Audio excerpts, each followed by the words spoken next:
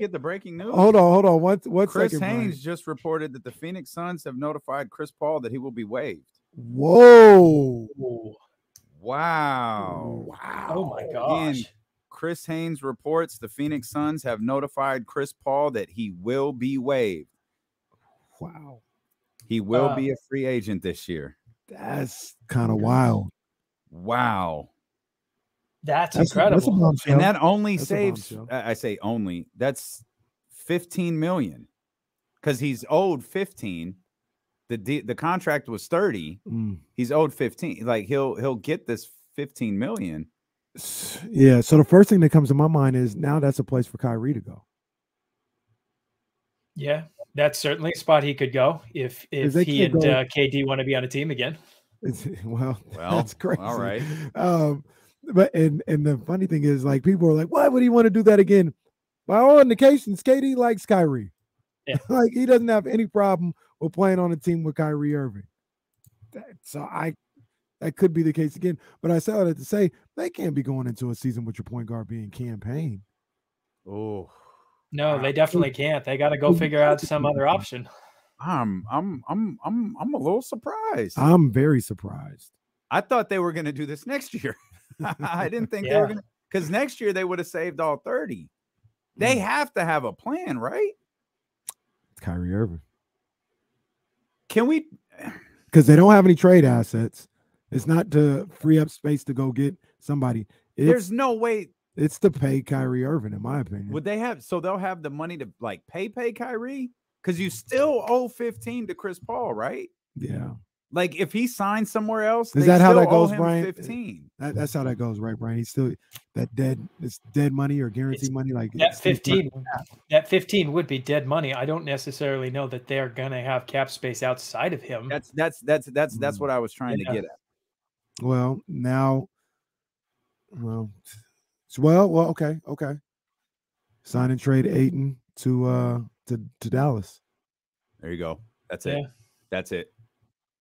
Yeah, there you go. Although then you're going into next season with Jock Landale as your pretty much only big. Yeah, that's the deal. They're gonna trade DeAndre Ayton to Dallas for Kyrie Irving. That's it. Kyrie, Book, and KD. Oh. Hey, imagine going back to 2018 and telling somebody that Luka Doncic and DeAndre Ayton were going to be on the same team. I'm sorry. Oh, that's a great call, Bryant. Go get Bagley. Hell, go get Bagley, Dallas. I'm sorry. Can we also point out, what did you just say? KD, Kyrie, in Book. And Frank effing Vogel as the head coach. There was just a report I saw this morning that Frank Vogel was like, I think Ayton can be one. Now, we're assuming Ayton has not been traded, or we haven't even heard anything about it. Yeah. But he just came out with a quote saying, like, I think he can be one of the best bigs in the league. I think he is one of the best bigs in the league. Well, Frank Vogel's already on the hot seat. Frank Vogel just firmly put himself on the hot seat. Oh, and Bryant, this is another domino. Chris Paul to LA. Oh dear. Oh well. Chris Paul to the Lakers. He'd be better than Russell. I'll tell you that. Okay. Oh, D'Angelo Russell. You're right. D'Angelo Russell. Oh no! You think I'm going to go up on him? You think I'm going to come onto this show and smack talk Russell Westbrook again? You crazy? Brian in 11 months, and he comes out here and throws a jab like that. No, man, that's crazy. Hey, first of all, shout out to Chris Haynes. Big ups, Chris Haynes. And Charlene's Beauty Supply in Elk Grove for that breaking news. I got to get over there. I got to get some beer bomb. Wow, come back.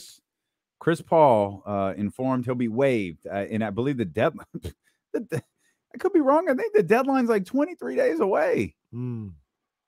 If they waive him now, he doesn't have to wait till July 1st, right? Or is that wrong? He'd have to wait till July 1st to sign any new contracts, but he wouldn't even be able to talk to anybody, at least over the table. I guess technically he wouldn't be waived until July 1st. Right. So, or July 30th or whatever the date of the contract is. I guess that doing this early just makes it so that Phoenix knows they've got X days to figure out a replacement strategy. And it's probably somewhat of a favor to Paul. Hey, we'll let your agent go out there and start lining up dominoes for landing spots. That's to put out there. We've got an open point guard position, and LeBron ain't going nowhere. So Kyrie, here you go, buddy. I'm not. Maybe this is a little harsh. Phoenix low-key kind of looking like a mess right now. Like, ain't no low-key about it. I don't know what was going on in Phoenix. Ain't no low-key about it. They're very much out there in the world looking like a mess. Yeah. If KD even stumbles at all, he gets injured again, that window is not going to be open long. And when it shuts, it's going to shut. Like they traded all their picks to get KD. Yep. So, wow. Y'all talking about Chris Paul to let Chris Paul back to the Clippers. Could go back to the Clippers. Well, Russ is going to be there. I don't think he is. Is he? You don't think Russ going there? Nah, Where do you think Russ going? It's something like $150 there. I don't know. I mean, even if Chris Paul maybe we're far enough away from it. Even if Chris Paul signed for a couple million, he's still getting 15. Maybe we're far enough away from it, but it really felt like who was signing Russell Westbrook to $10 million a year. I don't know. Maybe we're far enough away from it now where somebody be like, yeah, I'd do it. But at the time, at the end of the season, or it was like, that's not happening. Yeah, I don't know who's doing it. I think he wants to stay in LA. I think he does too. And I actually think he would sign for minimal dollars there. But we'll see what their approach is. As we welcome in Bryant West to the Kings Show. Didn't plan on discussing Chris Paul being waived by the Phoenix Suns, but that's pretty much been the theme of the show. Haven't planned any of today's show. Didn't know Zion Williamson had a rough day on social media, but yet here we are. Well, real quick before we got in, I was just asking Bryant because we didn't talk to him during the whole playoff run and anything else like that. I was just, just for the vibes, man, was that trip to the playoffs everything that you expected and more? Oh yeah, all of last season was just the dream return to relevancy that we've wanted for 16 years now. Like if you told me a year ago, hey, the Kings are going to be the 3rd seed and they're going to take the champs to 7 games, I'd have thought you were crazy. I figured once this team broke their playoff streak, it would be by squeaking in through the play-in. But they were fantastic all last year. They have a true foundation moving forward. The front office, the coaching staff are really aligned. This team is in a dream spot that I really didn't expect to come this quickly. And so now the tough part, Brian, is what's next? Like, how do you build upon that? And of course, you've got the draft about 3 weeks away, but I'm curious your thoughts on the roster, because there's going to be some turnover on this roster, or there's certainly the possibility of a lot of turnover on this roster. What do you think about some of those guys who are not talked about a lot, or free agents and we could see gone? Yeah, it's going to be a complicated spot for Monty McNair. I think Jerry Reynolds said this on the Kings Herald show last week, but it's always good to remember that where a team starts in their ascension into the playoffs isn't necessarily the same roster they're going to have when they get to their peak. So we may not see, a third of the players on this team currently there when they're, hopefully competing for a title in a couple of years. To me, if they bring back everybody who's a key free agent, I'm talking Harrison Barnes, I'm talking Trey Lyles, that's fine. But to me, you have to keep moving forward with the goal of finding a long-term starter next to Keegan Murray and Domantas Sabonis. And that could certainly be Harrison Barnes next year. But if the playoffs scared me of any one thing, and I love that playoff run for a lot of different reasons, but if there was something that really worried me, it was how much the Kings got out-muscled around the boards and at that power forward spot. And I'm no longer convinced that Harrison Barnes is the starter on this team in the playoffs. Regular season, that's fine. He absolutely could be, but I really would love to see the Kings some way or another go out and add another power forward big man to this roster. Whether that's going out there and paying up for Naz Reid or, calling Toronto and seeing if the asking price for either one of their bigs isn't crazy high. I don't really know. But I do know that the first step in this process is figuring out what you're going to do with 24. And if that 24th pick is going to be shipped out, because at the end of the day, if you lined up all of the tradable assets that the Kings have this year, including, sign and trade Harrison Barnes, sign and trade Trey Lyles, those two are probably more valuable than the 24th pick. But unless you're getting out there and saying, one of the other starters is available, I don't think you're going to have a better tradable asset right now than that 24th pick. So you're not. And one of the things that, I talk about on here, and it's when you talk about upgrading this team, there are moves, for bench guys and I don't want to minimize them, but say role players that you can do. But there's only one starting spot available. And you can decide whether or not that's a small forward and Keegan stays at the 4, or you move Keegan to 3 and put it go get a power forward. But that's it. Like everything else is solidified. And when you talk about difference makers and guys that can change the trajectory of your franchise, man, I don't know if that guy's out there. I see what everybody's talking about with OG. I like Cam Johnson, but I don't know. Do you see a guy out there that can change the fortunes of what the Kings can be next year, available through trade or free agency this year? Yeah, I think I've been saying this since they took Keegan last year, but OG has been my target for a long time and still is. Now, at the end of the day, push comes to shove. Am I going to pay up what Toronto's going to ask for him? I don't know. Reportedly at the trade deadline, they were asking for 3-4 first-round picks, and that's probably too rich for me, even a guy who has loved OG for a long time. But if the Kings got him in here and, moved Keegan Murray to the 3, I think OG could be that defensive difference maker that could help take this team to the next level, not just in the regular season, but in the playoffs as well. Cam Johnson, I love Cam Johnson. I don't necessarily know that he helps with the rebounding and toughness edge, but he'd be a great fit, another great shooter. But, this is a complicated moment for Monty McNair because it's not like there are a dozen names out there in free agency or in the trading block that the Kings both have cap space or tradable assets to go get. So it's complicated and it may not get fixed this year, but until there is a long-term 4 or 3, I personally think Keegan should rotate down to the 3 more permanently, but I do understand the argument. Until that guy is brought in, that has to be your top priority. Bryant, we were talking about this a few minutes ago, and I'm curious to get your thoughts on it because you mentioned Toronto's asking price. How outrageous can Toronto be knowing that OG's going into the final year of his contract, and whoever is signing him is, you're taking a risk. Obviously, that's it's part of the game, but it also affects the asking price. It's not trading a player with 3 years left on his deal or 2 years or a year and a half like that. It's like you've got one opportunity to get this right, and I wonder if that drives down the asking price a little bit. I think the asking price might be driven down as well because it's not the trade deadline anymore, and teams aren't trying to trade for him at the last moment to bolster last season's playoff hopes.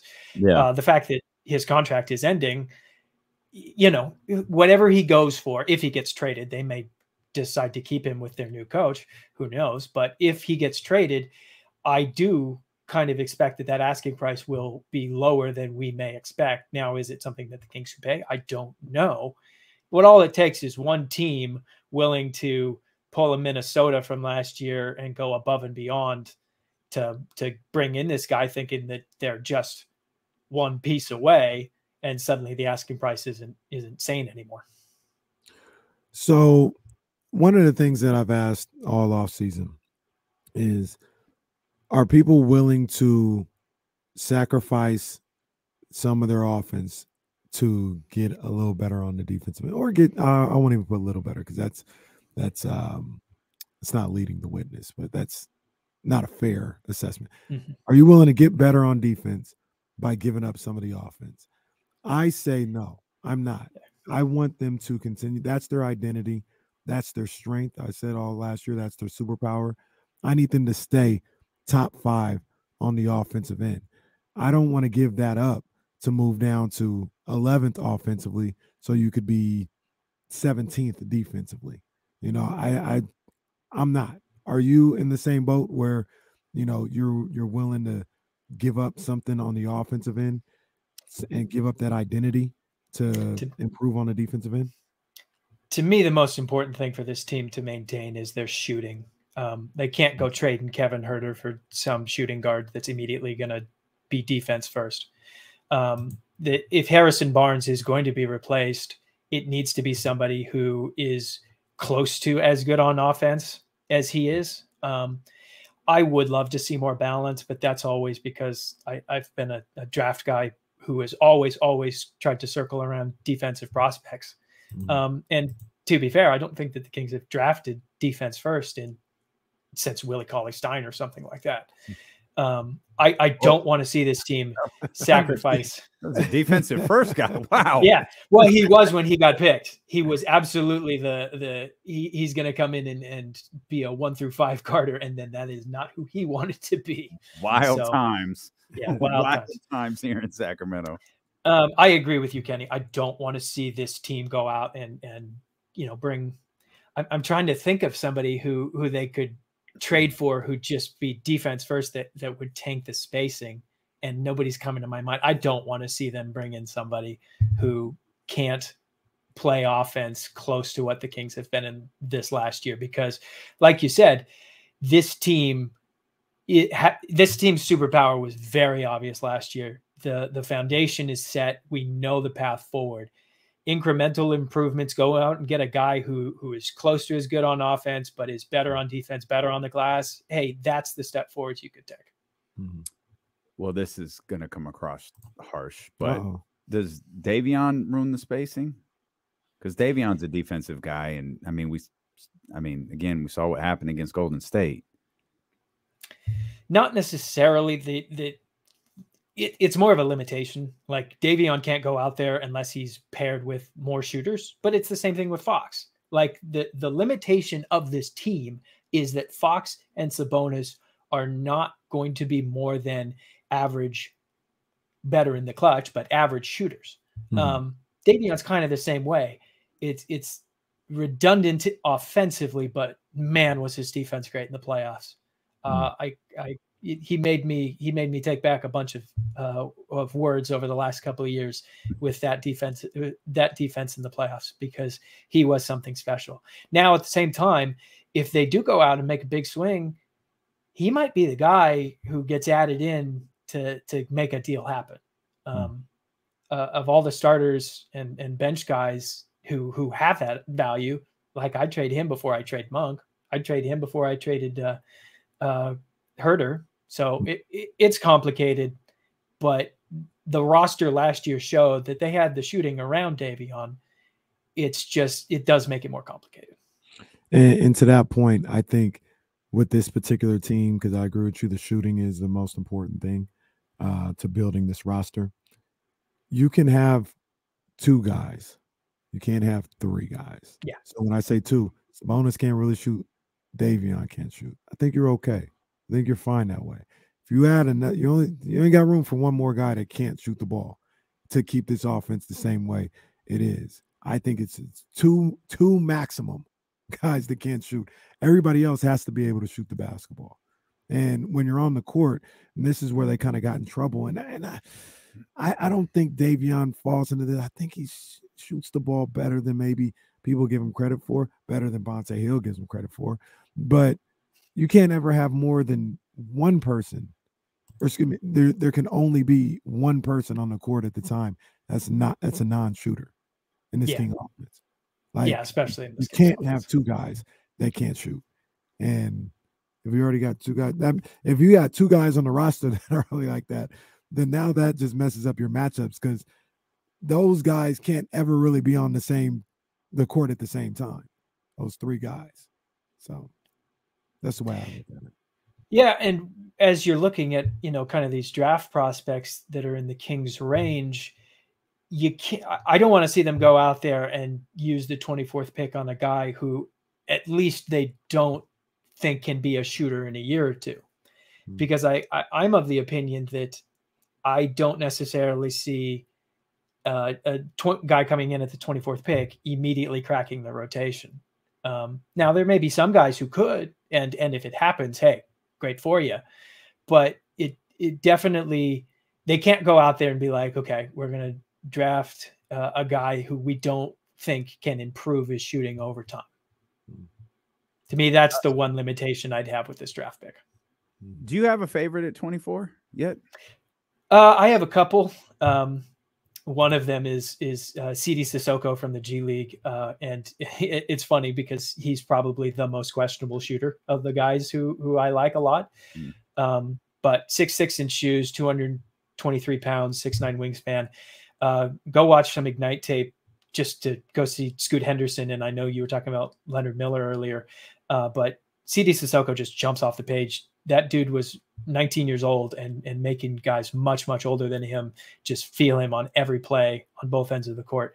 A fantastic defender, but also one who took a decent step up in his shooting this year. Got to get better because he only shot 31% from three this year, but he's getting there. And I think he's got offensive versatility in terms of playmaking, an absolute bull in the china shop, getting to the rim. The shooting is the question mark there. But shooting's kind of a question mark for a lot of Kings favorites. Like, let's talk about Chris Murray, because I agree with a lot of what you guys have said in the last week or so.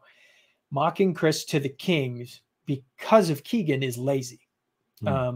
If you want to mock Chris to the Kings, I think Damian said this earlier, do it because Chris is a good ball player and would be good on this Kings team, and not because he's Keegan's brother. Yeah, explain to me why it works. That's like not just because. What did the Ringer say? Why not? Yeah, that's exactly what it said. Why not draft his brother? Come on, man. Yeah, if there's one thing I'm learning, that's why.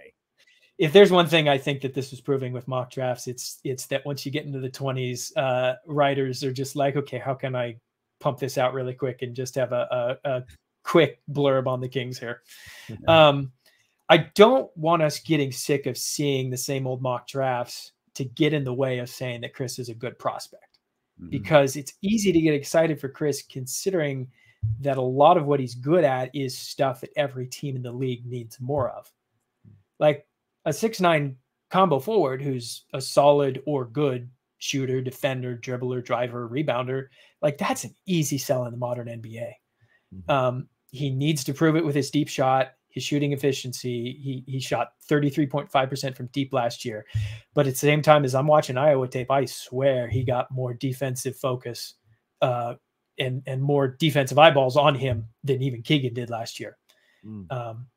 Now, he's definitely not as fluid as some prospects. He's pretty left-hand and left side drive dominant, but you also don't see many collegiate players who are their team's leading scorer, deep shooter, and rebounder, while averaging just 1.5 turnovers per game. Like, he's a composed basketball player who can do a lot of things well without making a lot of mistakes.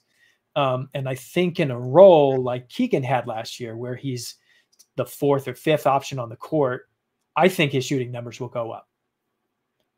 He doesn't solve every one of the Kings' problems, but nobody who gets drafted at pick 24 is going to solve every problem. And in my opinion, every NBA TV should want as many multi-dimensional forwards as their rosters can hold. I disagree with the idea that you shouldn't draft Chris because they already have Keegan, Trey Lyles, and Kessler Edwards.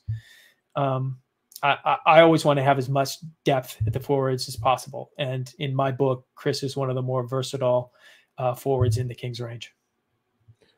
All right, Bryant, let's talk about. I wonder where this is going. Our guy, Emoni Bates. I said that people don't agree. Now, look, you could get him if your intel and your mocks, say, nah, he'll be around in the second round. Sure, I'll take him in the second round.